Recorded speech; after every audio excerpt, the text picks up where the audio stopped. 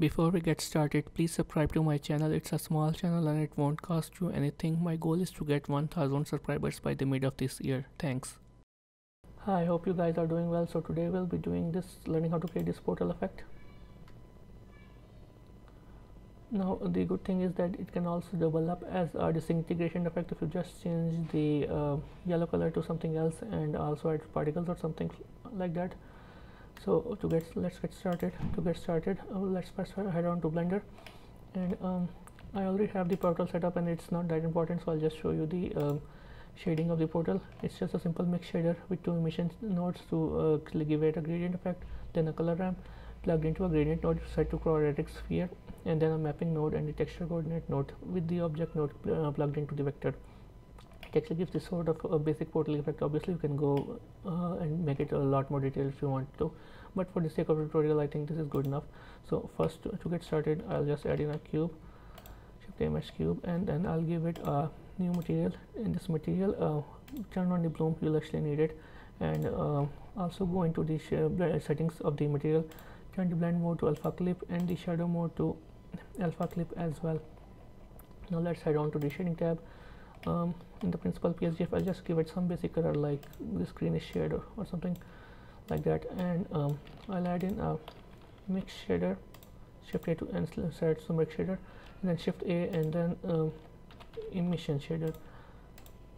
Now for the sake of this, while doing this, we're making this setup, I'll first turn the emission shader to something like red and bump percent to 5 so I can see what's going on more clearly, because if I set it to yellow like in the final version, I'll actually have a hard time on keeping up.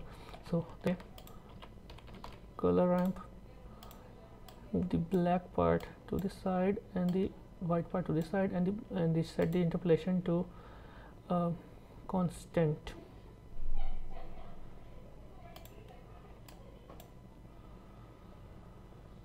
Plug it in over here, and then add in a separate XYZ, and since it's going to be moving on the y-axis, as you can see it's going to move on the y-axis, so we need to separate the y-axis in the separate XYZ node, and then shift A and add in a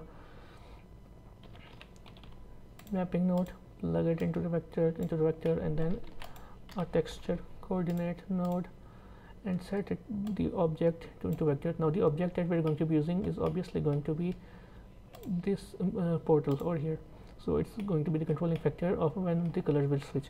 Now change this to something like 0.02, so just when it enters it actually gives us this other color. And now select all of this setup, shift D to duplicate the mix shader as well, plug this into the vector and plug this into the vector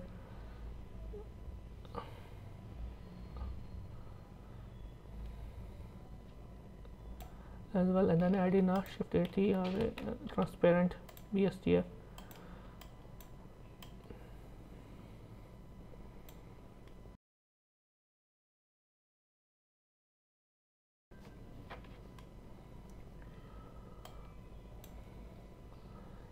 Now plug this into the, and now as you can see, we'll also need to change the color ramp slightly to 0.0001 in this case. Oops, I think I messed up a little bit too much. Maybe it should be like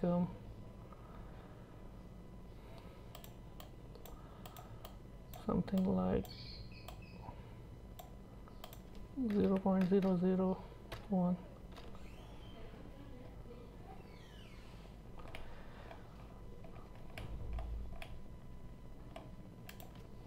Now if we move it on the y-axis, you can actually see how the effect is working. Now to finally finish off the effect, I'll change the emission shader to the yellow color so that it looks like it's going inside the portal, because the red actually makes it feel more like the disintegration effect. For yellow it actually looks like it's going inside the portal.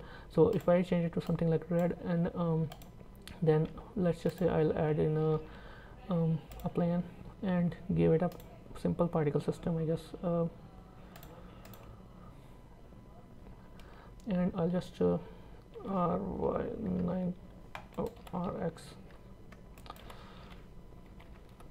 like over here, and maybe change the gravity to something like 0, and then if I actually give it like this, it actually feels like the cube is disintegrating while actually going inside it. You know, it actually sort of gives it that feel. Obviously it can be neat and clean, it can be cleaned out a lot, but for now this is the basic gist of it. If you found this video helpful, please leave a like, comment and subscribe to my channel and watch another one of my videos, as that's how the YouTube algorithm works. It's a small channel and it won't cost you anything. Thanks, and I'll see you in the next video.